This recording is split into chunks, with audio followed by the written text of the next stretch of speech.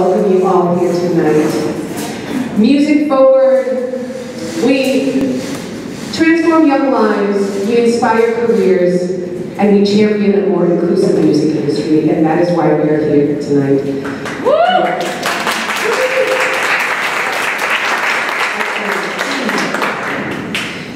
I started about a year ago with Music Forward, and a few weeks after I started, we were at a workshop with 25 young people ages 16 to 20, half young women, half young men. And there was a question that was asked in the room, and the young men's hands go up. And because I wasn't facilitating, I was stepped back and I could see this happen, and it hit me how systemic this challenge is.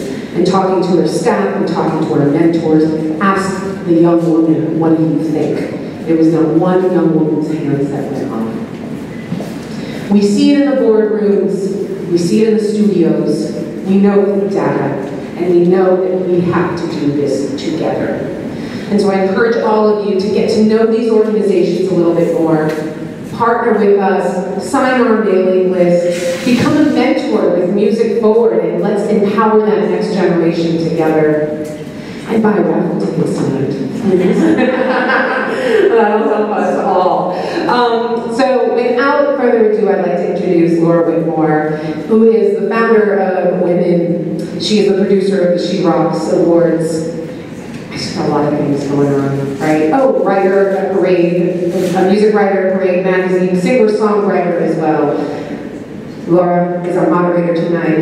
Again, thank you to all of our panelists. I'm very much looking forward to the conversation that's going to happen tonight on this panel, but also the conversations during the mixer, how we're all going to work together and how we're going to continue to drive this industry forward together. Thank you. Yeah.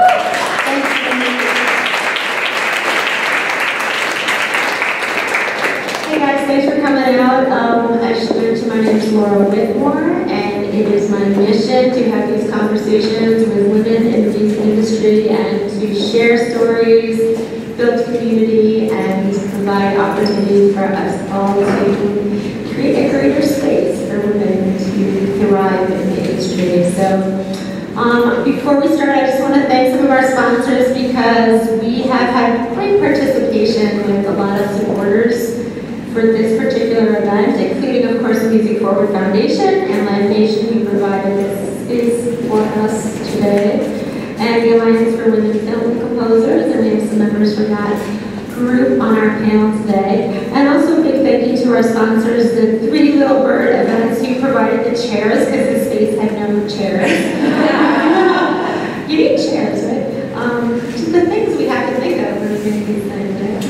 John Paul Mitchell Systems, who gave us some gifts for our raffle.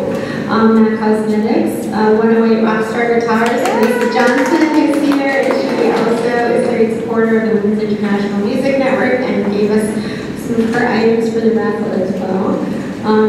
Casio, Martin Guitars, Sennheiser, Fender, Tannenbaum Chiropractic. You'll see some of those gifts up there, and we also are hosting another event tomorrow at Lifehouse. It's part of the ASCAP Expo. It's a showcase of like amazing female talent, and if you guys want to come, we also have a sign up on our website to be on the guest list for that.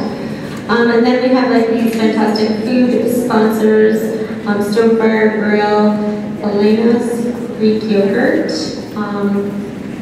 Pink Water, Hit Peas, Luna Bars, and I can't read the word sponsor because it got covered up in my document.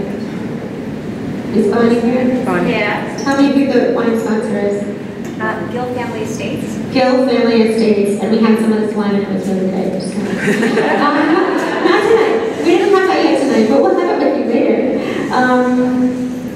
Otherwise, yes, we host events like this, and we're doing a panel on digital Hollywood, all kinds of great and wonderful events. And so now I would like to have our panelists introduce themselves and share a little bit about who you are, what you do, and sort of your sort of place in the industry right now and where you're at. So Malina, let's start with you. We'll just go down the row. And we have to share some microphones because we only have 4 channels in this video.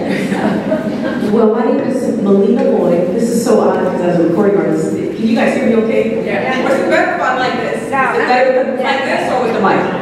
Am I? Okay, so my name is Malina Moye, and it's so funny because the artist in me comes out and they say, you may never have heard of me, but one of my goals is always when I'm in front of someone is to say that when we leave here, you remember my name. So it's Malina Moye.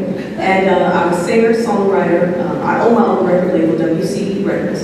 I'm also now venturing into acting, and I also have a foundation called Drive Hope. And I can scribble. My thing is, I'm a recording artist, came here, 20 bucks, homeless, living on the street, literally washing up the gas stations, trying to make it happen. Cut to years later, I scored my first #1 album on Billboard last year. And now I've got to a whole other level of different things as an independent artist, which I can't wait to share with you guys to tell you how that's all working. And that's just a start. Wait, and I have to ask that. Why didn't you sing guitarist? Like, she's an amazing guitarist. I forgot that part. And I'm a guitar player. So you are a singer? No, but yeah, I'm a guitar player. Yes, thank you. Which is how I met. Yes. Hi everyone.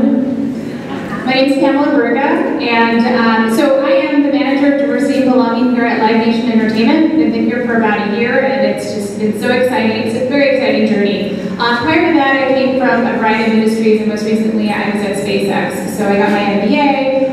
In undergrad, I minored in music. I was supposed to major in music, but just got drawn into social justice, and I felt like that was a true life calling for me. But if you had asked me in college what my ideal job would have been, I mean, I would have said if it could somehow integrate music and make right by people and help make sure that people have equal access to opportunity. My career has been an interesting road with a variety of life experiences that I'm grateful for, but along the way a lot of people would ask, well, where's the linear path on that? There was not been. But the truth is, like, follow your my advice always been follow your compass and know your true passion, because somehow I wound up in a role that blends all of my passions together. So I'm very happy to be here tonight. Thank you.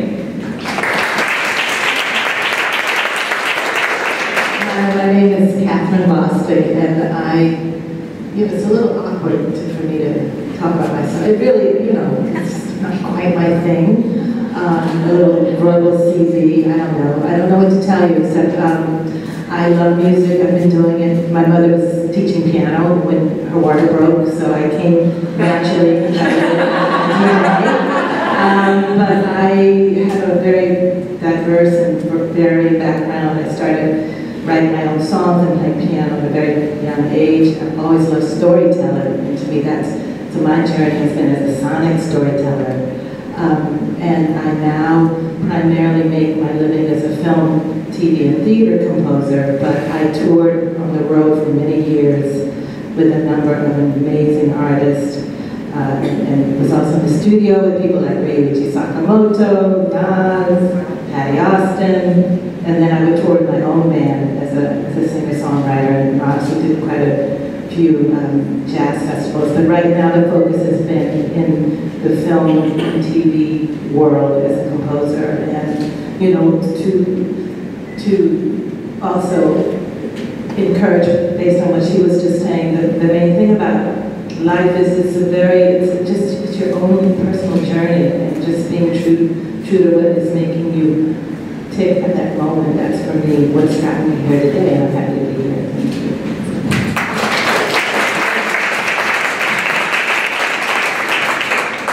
I'm Starr Parodi, and I feel like our chairs should all be crooked because we all have these amazingly very windy roads to get to where we are at this very moment.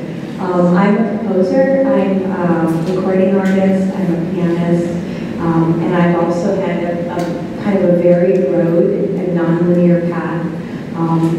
When I was very young, I had some very cool opportunities to be in a TV show band called the Arsenio Hall Show, which kind of launched my life in a way, but it also made it take some turns in a very cool way, and I'm glad that I was open to it. I've been a composer primarily also for television and film. I work on some records as well, and I do some piano concerts. And I've also done a lot of movie trailers. And I think one of kind of reimagining that theme. And I'm very, very excited to say that I have just become the president of the Alliance for Women Film Composers, which is an amazing group of women in which Kathryn is a member, and I see a lot of members here, of just an amazing group of women who are so incredibly talented. And as I get to listen to the music of so many of our members, I'm blown away, and we really are supporting each other, and a lot of wonderful things are changing in the industry right now, and a lot of doors are opening up, and I'm really committed to continuing the legacy of what the people before me built, and I'm really excited about it.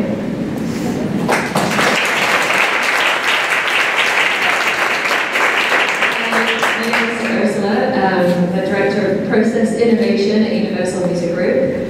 Having a severe inferiority complex right now because you guys are so awesome.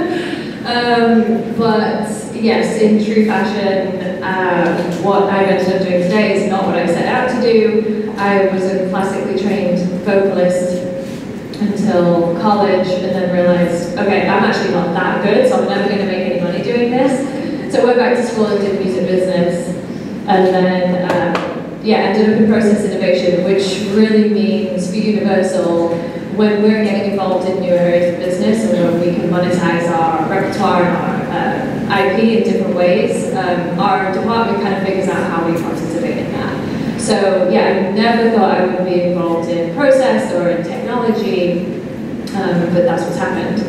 And then kind of extracurricularly, love being involved with all the Women's International Network.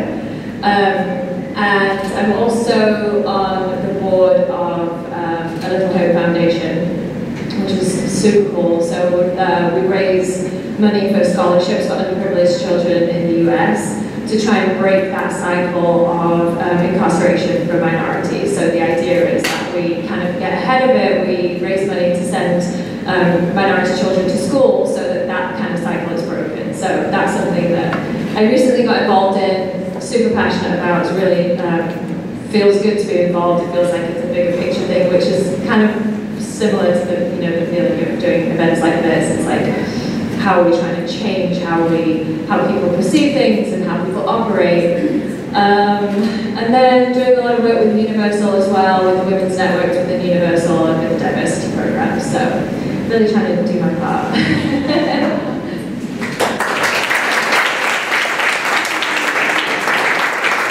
Hi, my name is Emily Simonitsch, and I am a concert promoter with Live Nation. My responsibilities include the booking and promoting of Latin content. And I began my career at Universal Studios Hollywood in the advertising department. And I began working on local events, special events, radio station, for the open-ended attraction of that kind of jobs, con, whatever you have to do. And then began really doing the work with the Spanish language stations. I'm a native Latina. My mom was Mexican and my dad Puerto Rican from Los Angeles. So I really knew the infrastructure and the formats of music and reaching out to that consumer. And we really saw the foresight of years down with the demographic growth and the Hispanic market of Los Angeles. And really was able to work on Spanish language tours with the theme park and going from one tram on Sunday to maybe 6 trams on the weekends and Monday to Friday.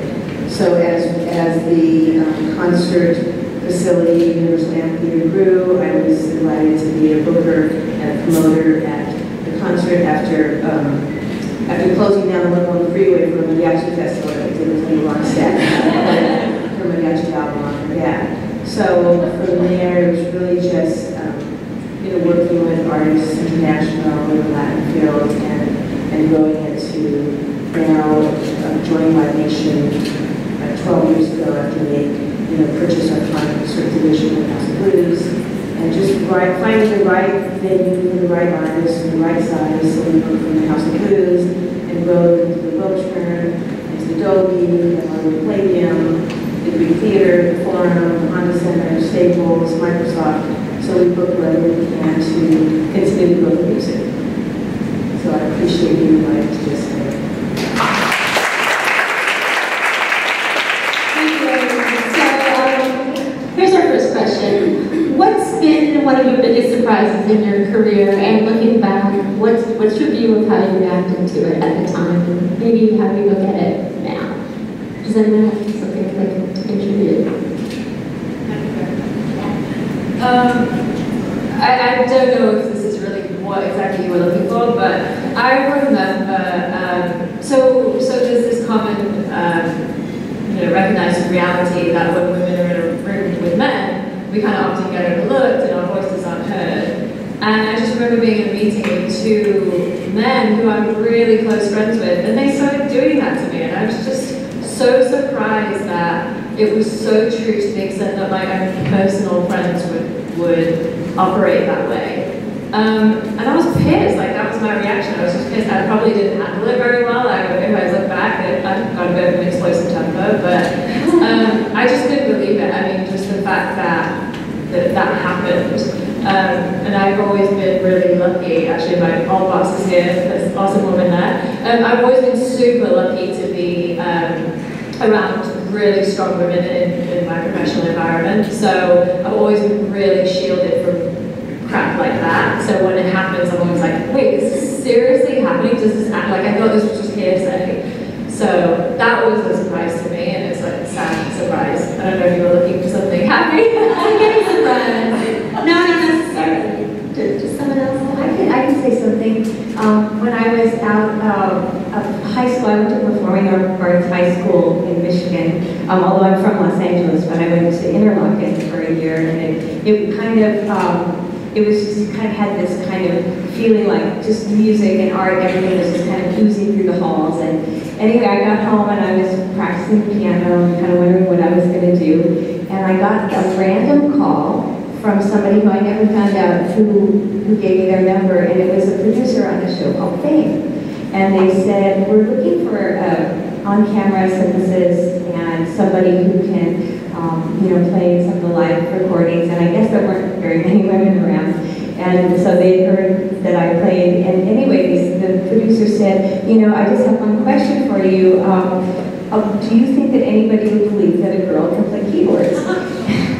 And it was kind of funny because I was literally sitting in front of my keyboard as he was saying this, and I said, yes, I do believe that somebody would believe that. I do believe, but it was one of those things that was kind of a life-changing thing, because even though I worked on the show for a couple of years, playing just on camera and with their live band, but I also started writing music. And it's just so funny that I wrote some pieces of music for that show, and I started thinking, I really like writing music as well as playing, and it's just funny how just randomly a call would change the course of your life, and get the love of a new kind of discipline in you. And so that was kind of surprising in a cool way.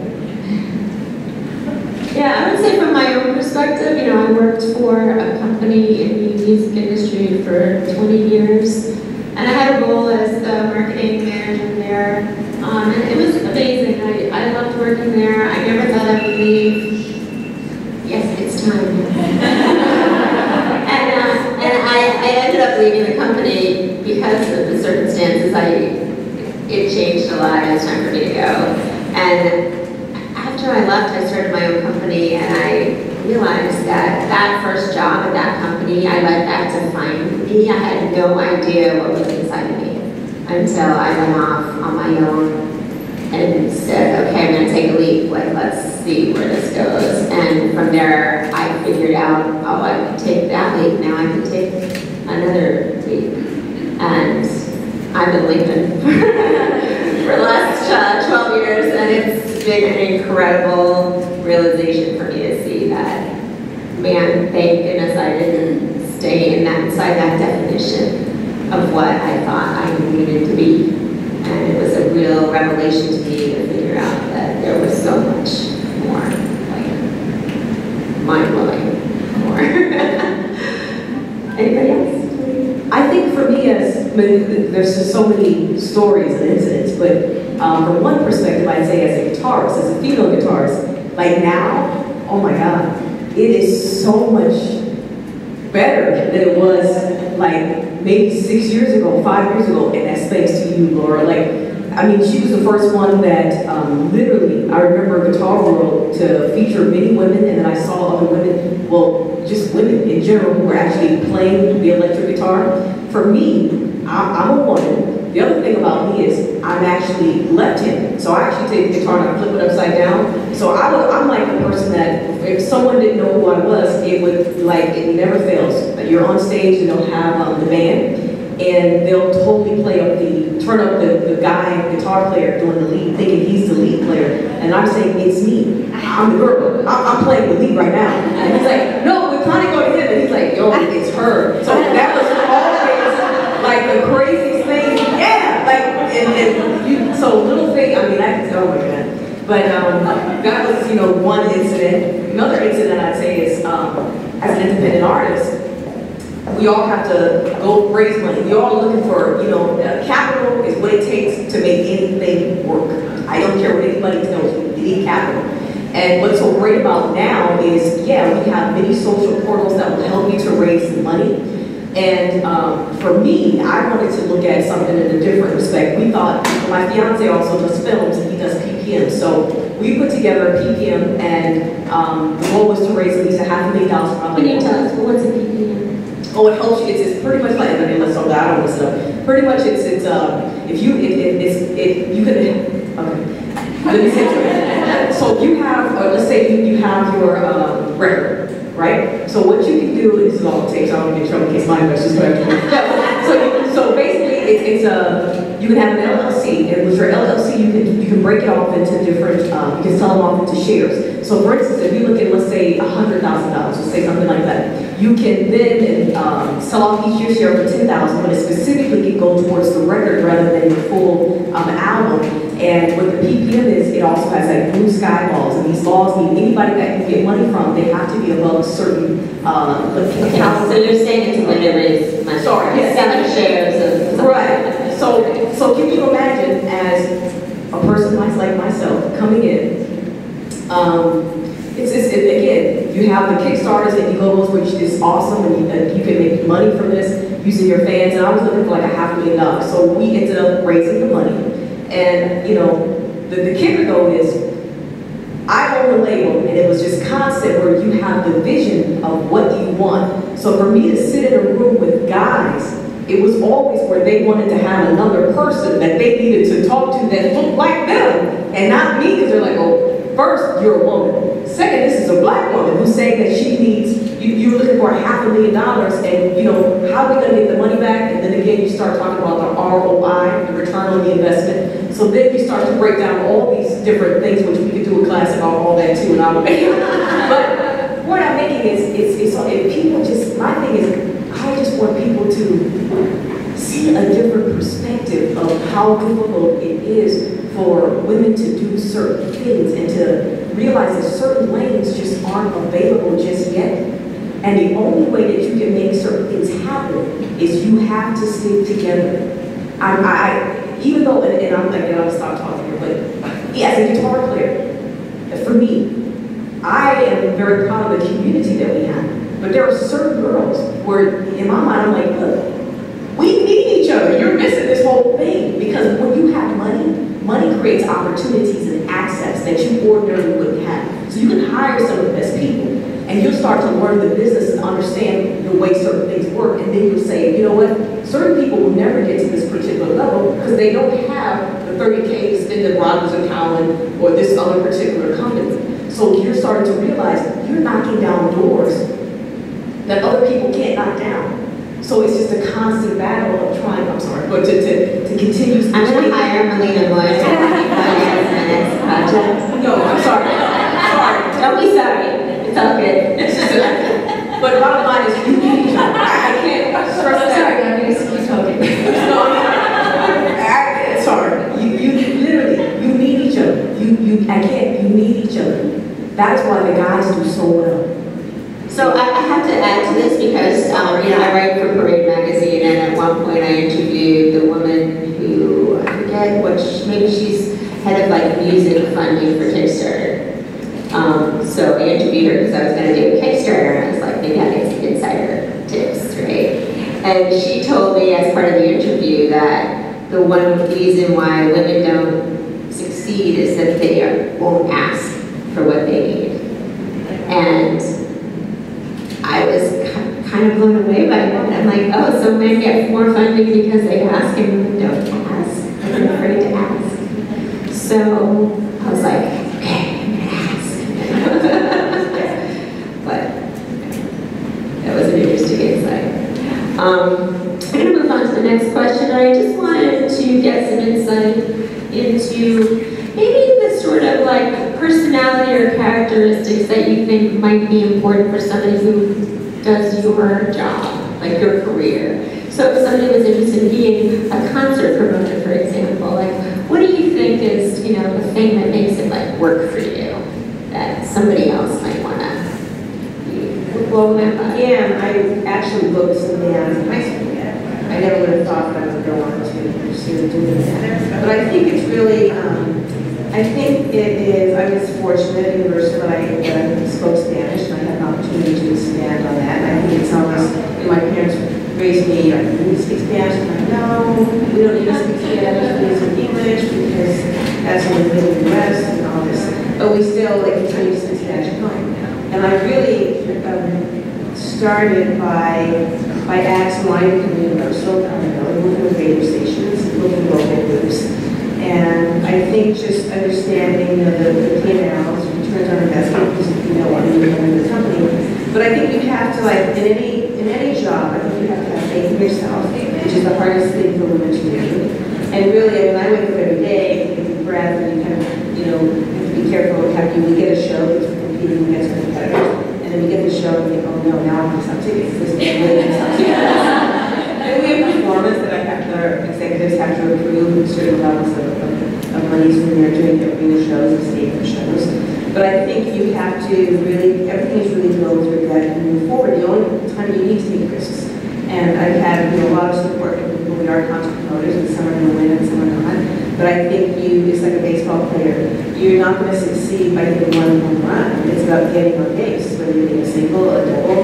But to me, it doesn't have to be 15 home runs. It's about on base percentage. And I think that's what we are. And we just need to continue to have that confidence.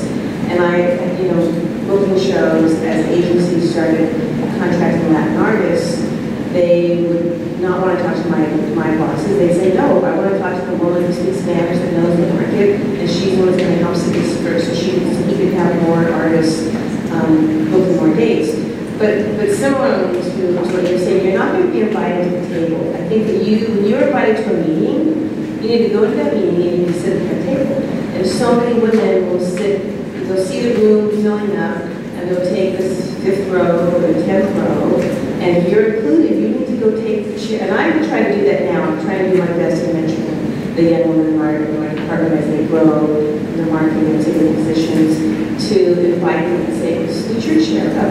And I, you know, at the level where I can tell my colleagues, move over. Like, move your chair, because they will not move your chair down. I mean, I can say to them, move your chair down, and let everybody sit at the table. And I encourage, if you haven't read Sheryl Sandberg's book from basically her first book, you know, before her husband passed away, is a great book. And the second one is option B, because everybody has to have an option A and an option B.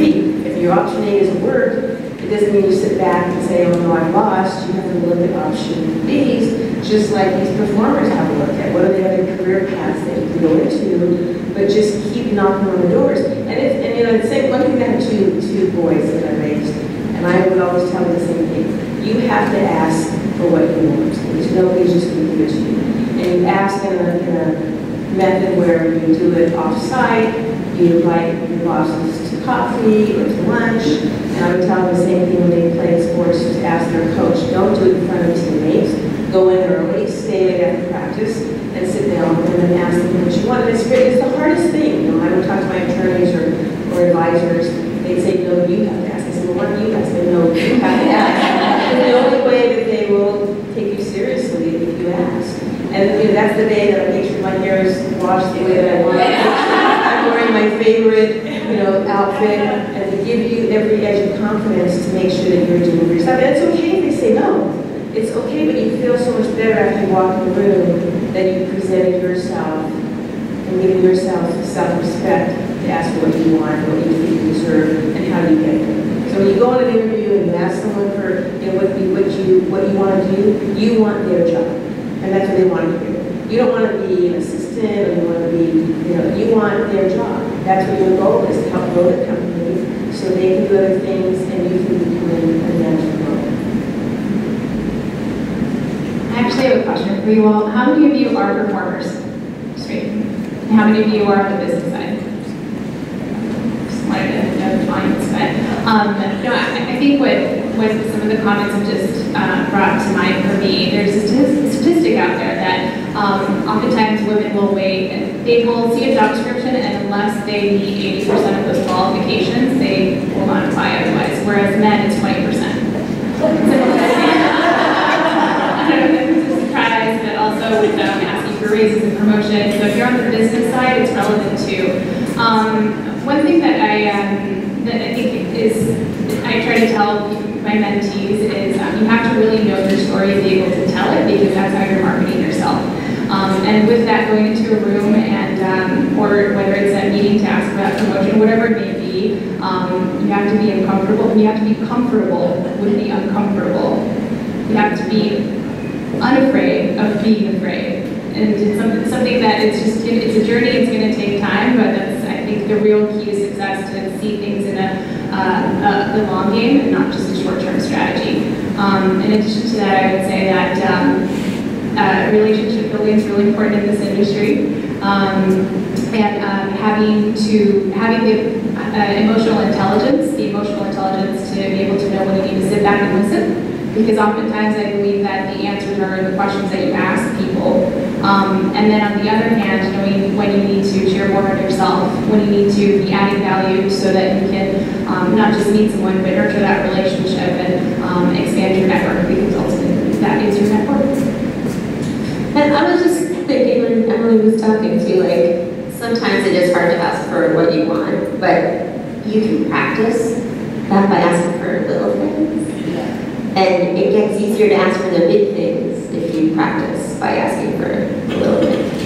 I totally agree with you, because I think there's you can get so overwhelmed with your goals and your aspirations, and I think for me what I've become more and more aware of is the importance of self-esteem. I mean, it affects everything, and I think all of us have been talking about it in various ways, and so the self-esteem piece for me has been in growing much more aware and more comfortable and therefore more authentic. And people sense that right away. You know, even if you're feeling, I had a meeting about a month ago and I was excited about it and nervous because it was, the stakes were pretty high. But I realized that rather than think about it as this meeting, I just was thinking about it as conversation. And then I was there to talk about who I am and what I do. And once I kind of changed that script that, can asphyxiate, as a film composer, we're hired, we're a worker for hire. So we're always auditioning, it's very competitive. And in the back of your mind, you're even thinking about, oh my God, this is so competitive and it's so much harder for me and all this other bullshit to me. It's a lot of noise that distracts you from the essence of why you're there. At least for me, I'm there because I love making music, period, and discussion. So that's how I'm going to show up. And because of that, with this last meeting, I just told them, I said, you guys, look no further. You just need to hire me. It's that simple. And I got the job. I didn't say it with arrogance or, bravado. We were just taught. We were just like, it's like a good meal. I'm like, yeah, I can cook. So I really think that showing up with that sense of self, Toni Morrison's new book is called Source of Self-Regard. I love it. That's the title alone could just be my mantra. And so I want to emphasize that self-esteem piece is huge. And it's yours. I mean, it's like your birthright, regardless of gender, race, age, all the little boxes that people get so confounded. I'm so tired of the box. I can't, Lily, on my tangent, but truly, when you take that breath first thing in the morning, you just, okay, here we go, you know? So that's my 2 cents. I think too, like from my own personal experience, you know, I run a marketing agency, that's sort of my bread and butter, and then I do the Women's International Music Network, and I have a live streaming company with a partner, and I do all these other things, but it does surprise me that I have to be a salesperson, quote unquote salesperson, which I think that idea kind of has like a bad rap, you know, the idea of having to sell something, but I often think of it as, you know, I'm providing something valuable, and if I can truly consider what the needs of, you know, my client are, then I'm not trying to sell them something that they don't want to be. I'm like helping them reach their goal. So, you know, it's that shift in perspective of thinking of yourself as like, you know, a value provider that can often help, you know, get you to that next client, that next project as well. So, I'm sadly going to talk about now our failures, because we talked a little bit about this upstairs and about how sometimes your failures have the most surprising sort of outcomes as you look back over your life. So can you guys maybe share some failure that you had and what the outcome maybe was that later in your life?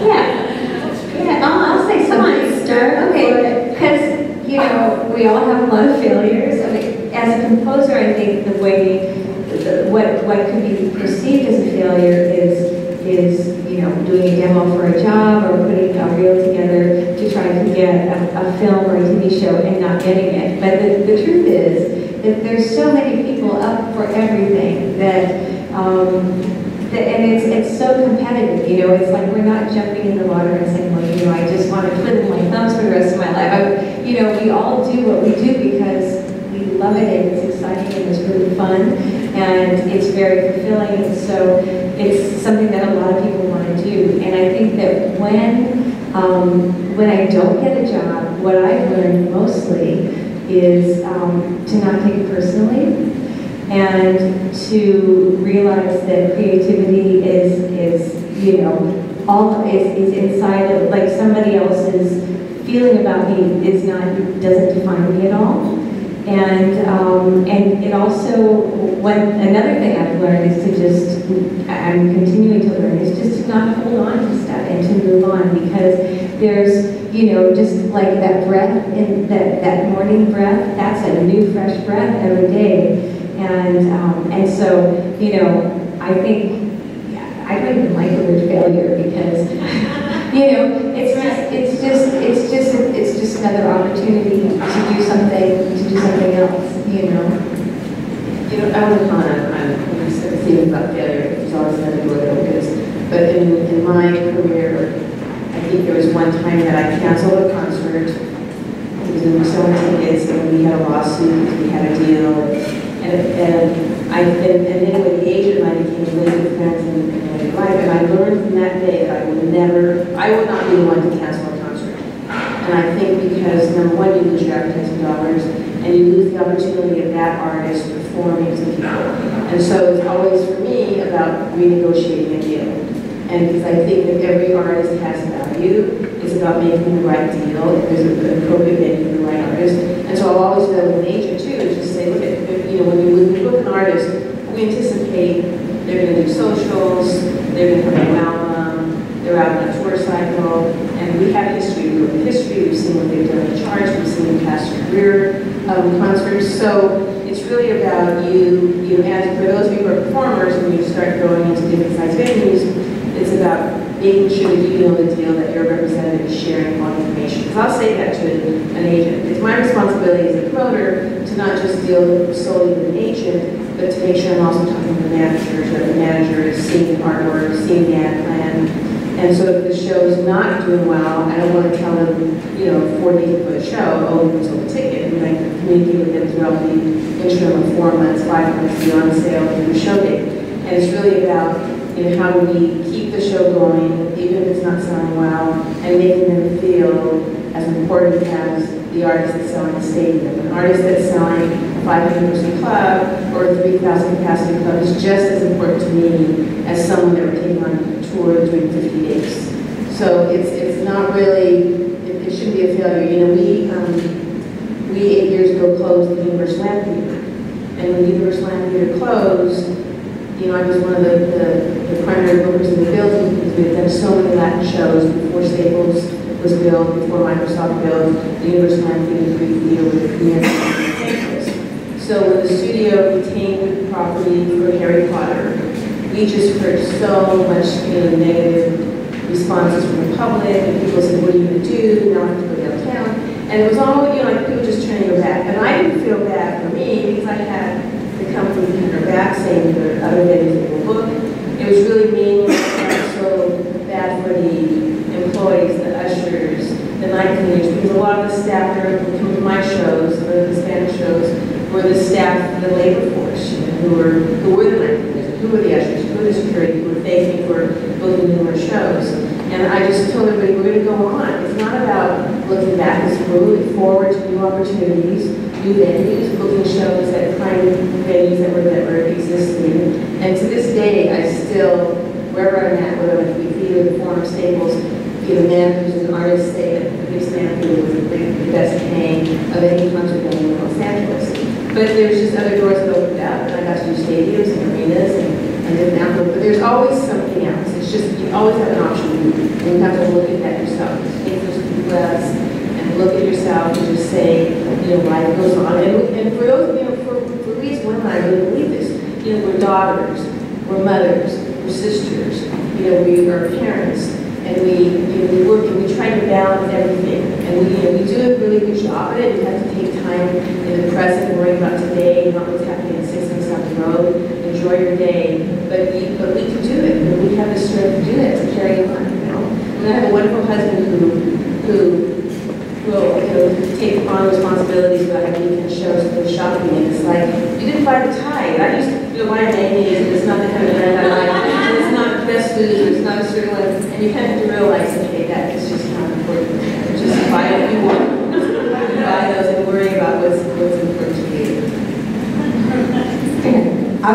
First of all, I just want to say, I absolutely love it. Like, her energy is just, amazing. And as an artist, you just answer one of the questions that no matter what, I'm always like, God, you got something to, but it's to hear you say, no, you just want to make sure it's all good. This is awesome.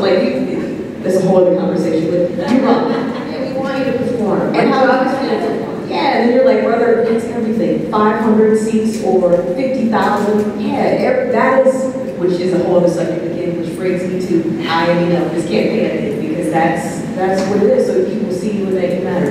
But this is what I would say to you guys about failure. I've had so many failures that it's negative. I was just confused when I started to kick things. I was like, I got that? So this is what I would say to you.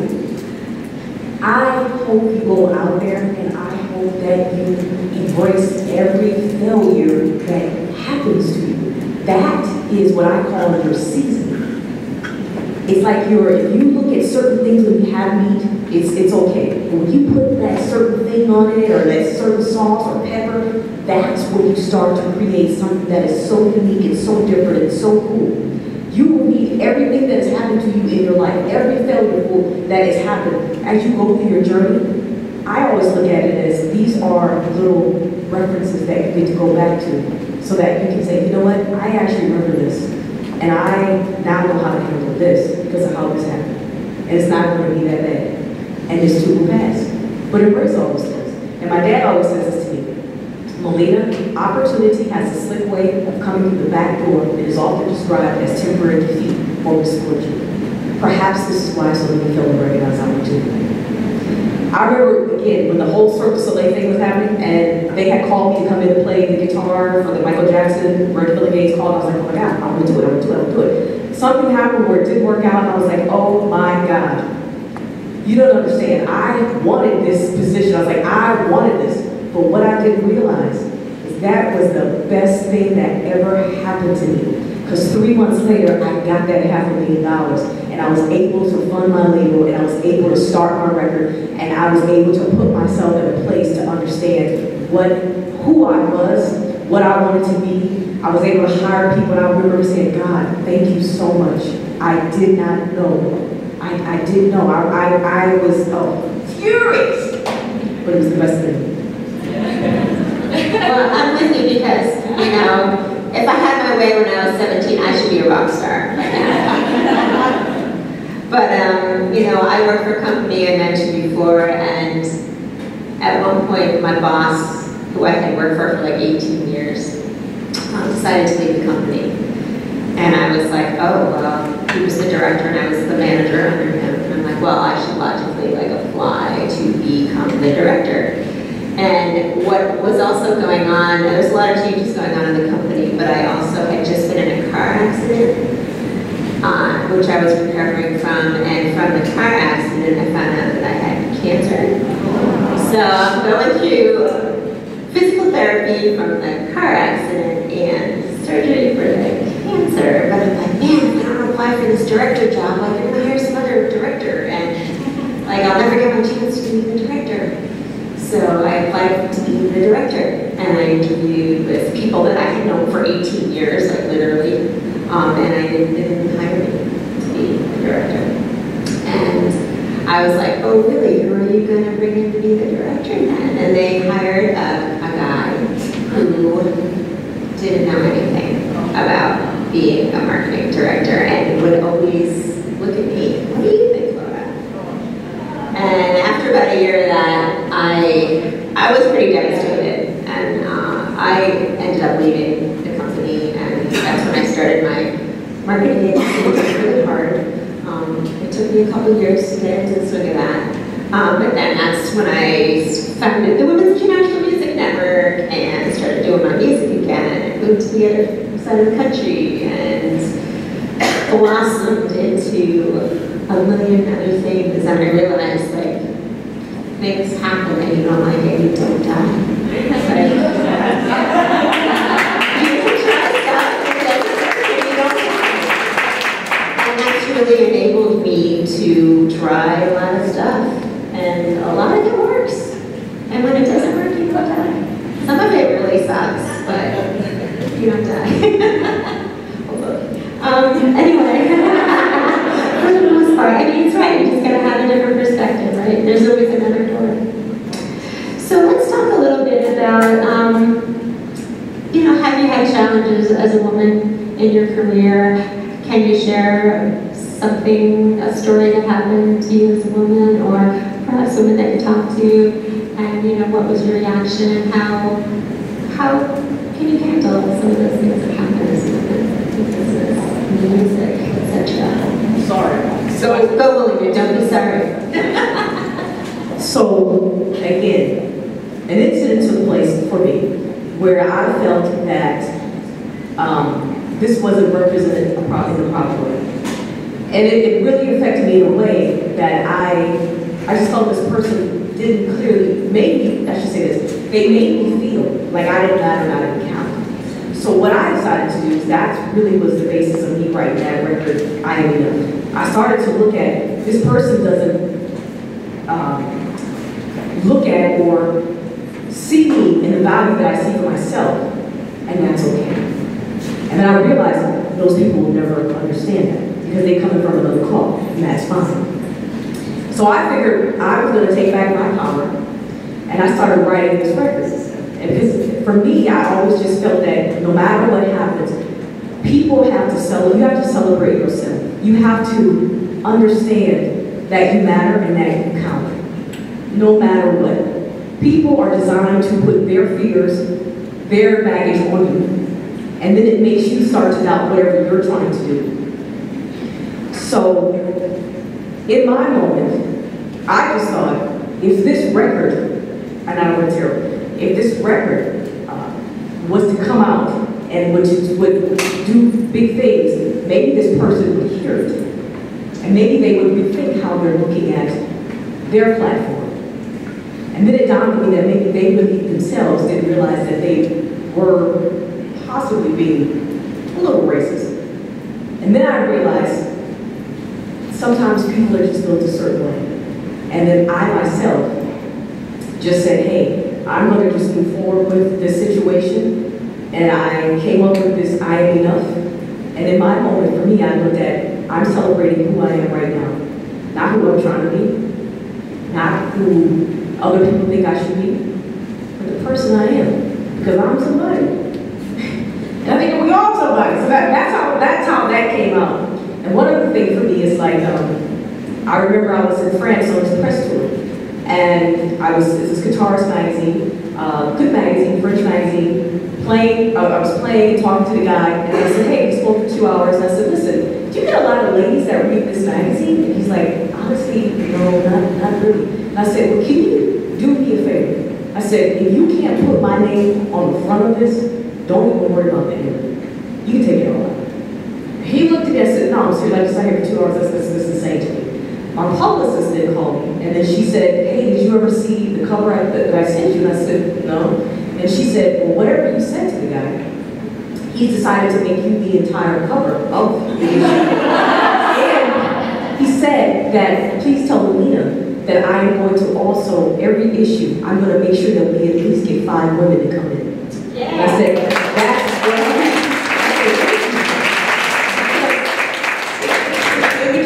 there's so, oh my God, so many stories like this. And I'm sure a lot of you guys go out to Europe and in the Netherlands for me. It was another thing where I was doing maybe 10 or 12 different countries, and I remember the guy said to me, how many women have you interviewed with? And I said, oh my God, none. But what disturbed me was that seemed normal. It seemed normal. I did not realize that I had not spoken to a woman at all. It was all men.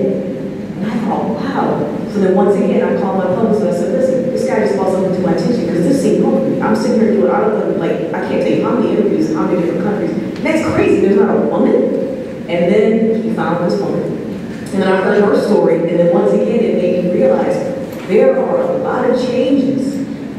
They're happening, but I'm telling you, as a person that firsthand goes over and sees so many things, we all have to just continue to just chip away and do a piece. And that's why I'm always saying to people, take 5 and keep it. If you get a job and it's something you want, you get 5 more to go. That's how you do it. Because those 5 go goes over 5. That's my whole thing. That's what I do. So I like that. Yeah. I think it adds to what my perspective, my story, what my advice to you too. For me, my identity is intersectional. So I'm a woman, I'm a Latina woman. I feel like they're inseparable sometimes. The feeling of being alone in a room is something that I've had experience in since my AP classes in high school. To in business school, I was at USC Marshall School of Business. I was the only Latina out of 220 students. I think that we look at data and reports that are just now, I think, starting to emerge around the entertainment industry and music specifically. The USC Annenberg Inclusion Initiative came out with a report recently that showed that the 600 most popular songs from 2012 to 2017, about 20% were female artists. I think like about 12% were songwriters, and so it keeps coming back to representation, right? That's fundamentally where it starts, and then beyond that is inclusivity, beyond that it's the sense of belonging in a community, in a tribe. But yes, and there's a lot more, some really interesting publications that are coming out that speak to actually what you were talking about with the power of the wolf pack. And look at the organizations that are here with the Alliance for Female Composers and the International Women's Network. These are examples of where we're bringing people together, bringing women together so that we can bring 5 people to the table next time we're at a meeting, and we can really help to mentor one another, because that's how the cycle breaks. Amen. Yeah, and what I find really challenging is when women, and to be honest, I find that in my environment it tends to be senior women who don't support other women. Like, they believe in the finite pie, which is well, if you have responsibilities and if you get some of the attention, there's less for me. And that to me is massively challenging, because if I'm not going to be supported by a woman, then who am I going to be supported by, right? So one story I have, I'll keep all the names out of it because it's a big deal. So I was creative directing a photo shoot with some top tier producers, and there were 3 male producers, which I, like you said, I didn't even realize it until someone mentioned about the woman. So that's the first thing, and then the second thing is a senior female that was in the environment too was saying, well, I want to be in the picture too. I want to be on the cover of this magazine. And the whole concept was played on a normal Rockwell painting. So the idea was that they were all sitting down to a breakfast table, and instead of food and drinks, we used like studio equipment. And so the female executive was saying, well, I'm going to be the waitress who's serving the men. And it just kind of blew my mind that that's what her mind went. She didn't see anything wrong with it. The fact that it was 3 men who were sitting at the table, that she was going to be the subservient character in this really kind of iconic image. And so I just didn't allow it to happen. I kind of, got all my courage up, and I said, actually, I don't think that's the best image to be portraying. So I kind of fought for her to get a seat at the table too. So hopefully maybe she's thinking, okay, kind of changed her mindset too. So yeah. Well, at this point, I think we're gonna open it up if any of you guys have some questions, and maybe you can come forward so that we can hear you better, because it's hard to hear without that. So yes, come on up. Thank you all so much. Thank you. I've been calling that all my wisdom. Hi, I'm Angelique. I'm an artist, producer. Don't get me started on being the only female engineer in the room. I have taken up the practice of getting rid of the word sorry, especially when I'm in the control room.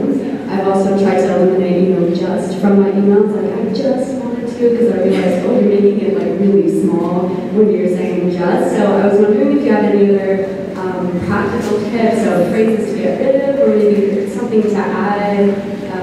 How do we confidently conduct ourselves in the day-to-day things? I mean, I actually write my email, and then I read, and then I edit it, because I do that. I say just, and I don't say sorry anymore, but I put soft language in there, so I actually read everything that I write before I send it out, because I don't want things to be. But does anybody have any other thoughts on practices to portray strength? Also, people remove the word "but" from the sentences, but this versus. I think it just needs to be proactive of what you're going to do, right? And if something happens that doesn't work in your favor, it's really presenting what are you going to do next? Like, how are you going to move forward? If something doesn't turn out the way you want, or whether the show doesn't do as well as you wanted, whether something here, what's the next step? Okay, you're walking forward. So the next step is what I've learned in this example, and this is how we're going to proceed, and this is going to be the next step. Yeah, and I would also say, like, I've had a lot of interns work for me over the years, and other people work for me, and I find it the best thing, like, you are going to screw up. People screw up. Things happen. But if you can go back to your boss or whoever you're working with and say, like, this thing happened, but here's what I think we should do next. Like, come with the solution while you're taking ownership of the thing that went wrong.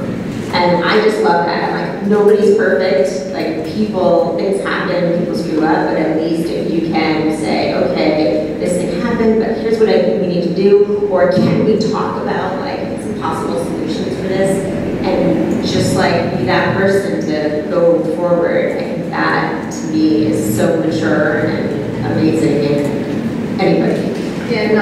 Not hiding anything with the carpet. I think you only grow by your mistakes, and not putting anything with the carpet, just doing exactly that. Just, no one's going to criticize you when you admit that you learned from it. Especially, like, when you wait to tell somebody that you did something wrong, then it becomes their emergency later, and that's just the worst. Like, that just happened to me this week, so, yeah.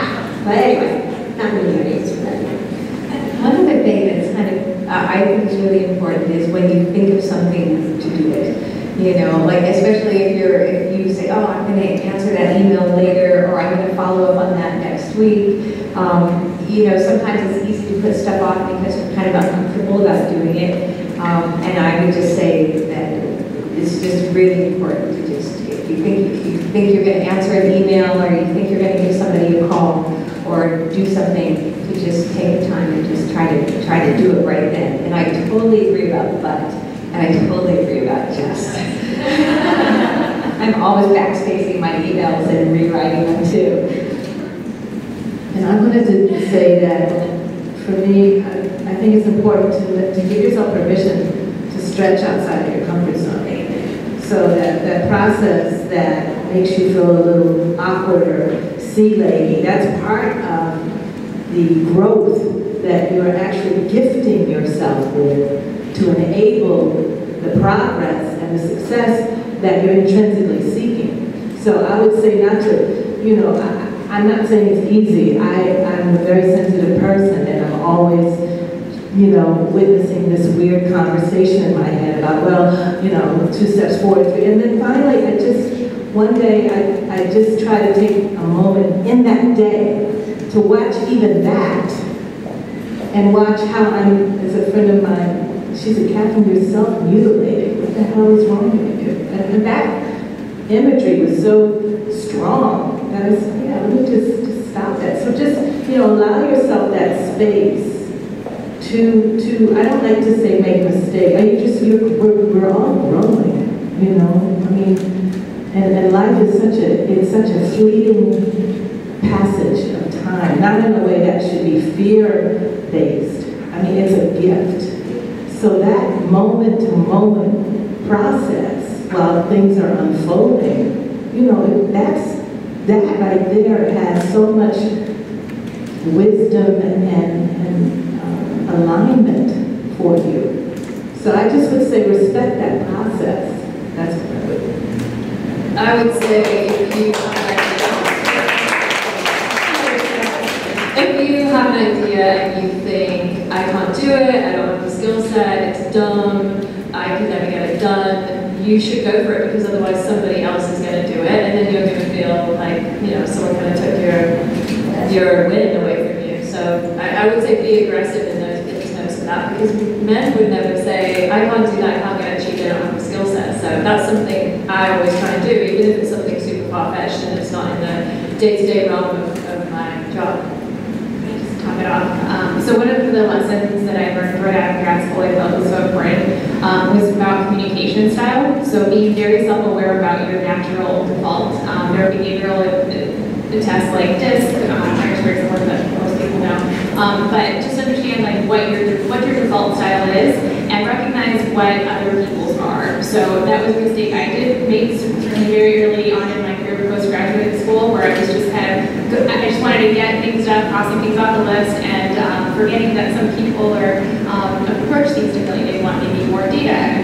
So someone might want more data. Someone might be more relationship oriented, and they read that report, they need to know how your weekend was, and they want to tell you about theirs. Other people might be, just as kind of direct as I am.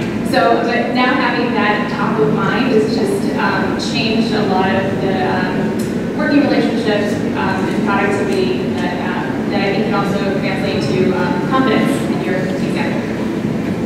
And I would say, like, I actually took a American Management Association workshop on negotiating at one point in my career.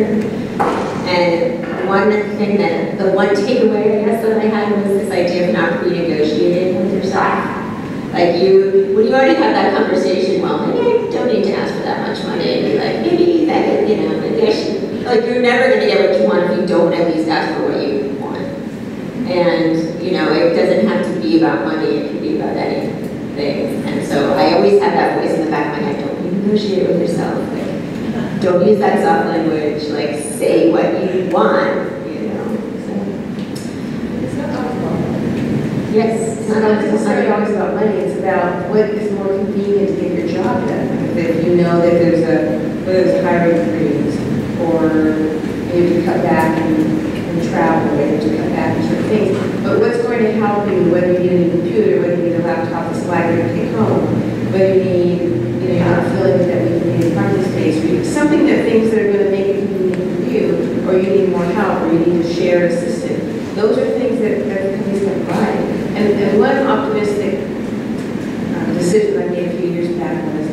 I made my Monday my favorite day of the week. I felt like when I do a Sunday night, I always thought, no, Monday's going to be the best day of the week. It's the new start of the week. And then Monday's over, it's Tuesday, it goes downhill. So rather than always waiting until Friday where we wish our life away, I always think Monday is my day to learn something new and get challenged. And by the time I know